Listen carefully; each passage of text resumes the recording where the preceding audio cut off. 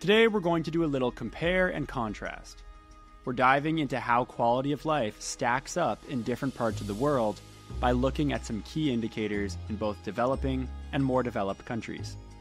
Let's get started. To make this comparison, we're going to look at three countries: Australia, a highly developed country; Mali, a developing country in West Africa; and Bangladesh, a developing country in South Asia.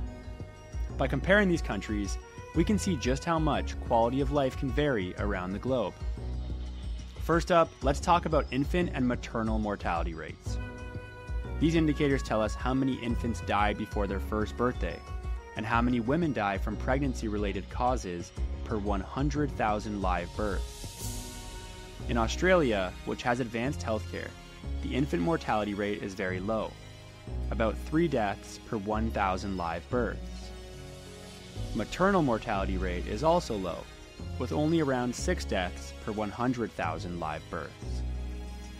These numbers reflect the high quality of healthcare available to mothers and babies. Now let's look at Mali. Here the picture is very different.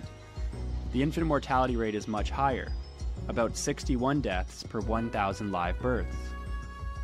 Maternal mortality is also alarmingly high, with around 562 deaths per 100,000 live births.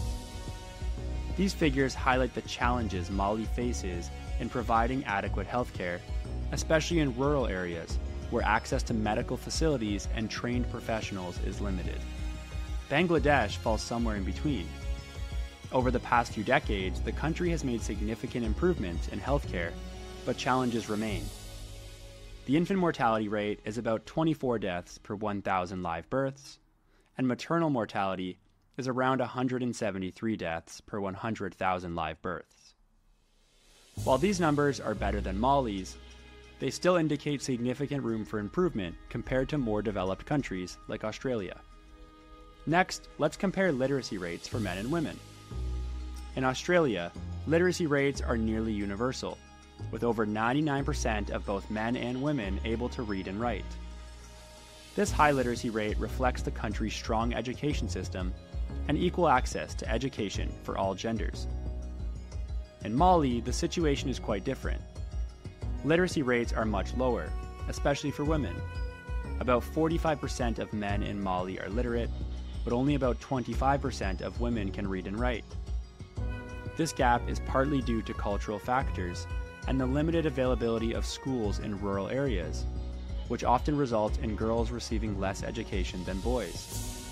Bangladesh has made significant strides in improving literacy rates, particularly for women. Currently, about 75% of men and 71% of women are literate. This narrowing gap between genders is the result of targeted efforts to improve girls' education, though challenges like poverty and cultural norms still present obstacles. Finally, let's look at per capita GDP, which measures the average economic output per person. In Australia, the per capita GDP is quite high, around $57,000. This reflects a strong, diversified economy with a high standard of living. In contrast, Mali's per capita GDP is much lower, around $900. This huge disparity highlights the economic challenges Mali faces, including reliance on agriculture and limited industrial development, which contribute to widespread poverty.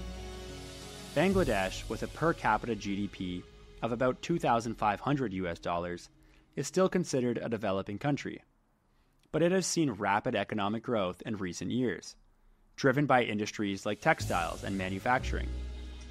While this is a positive trend, Bangladesh still faces challenges related to poverty and inequality. So, what do these comparisons tell us? Quality of life can vary dramatically depending on where you live. Developed countries like Australia tend to have better outcomes in terms of healthcare, education, and economic opportunities.